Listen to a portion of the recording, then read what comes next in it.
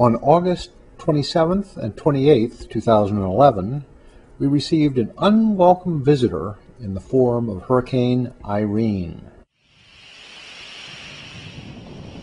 As soon as the rain started, we realized our gutters were clogged, and if we didn't divert the overflow, our basement would flood.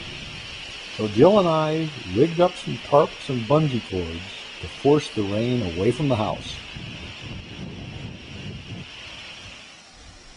We also bungeed stuff on our deck. That hot tub cover is going nowhere.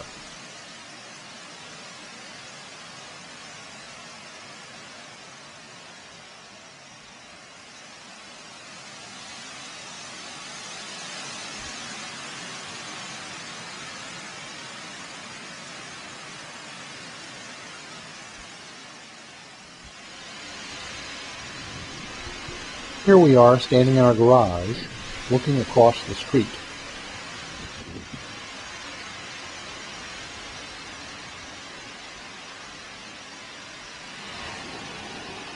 Since the major complication of the storm was the rain, there was considerable flooding and swollen creeks.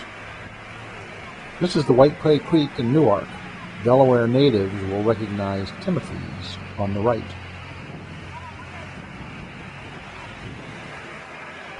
Luckily, the earlier predictions of 12 inches of rain did not materialize.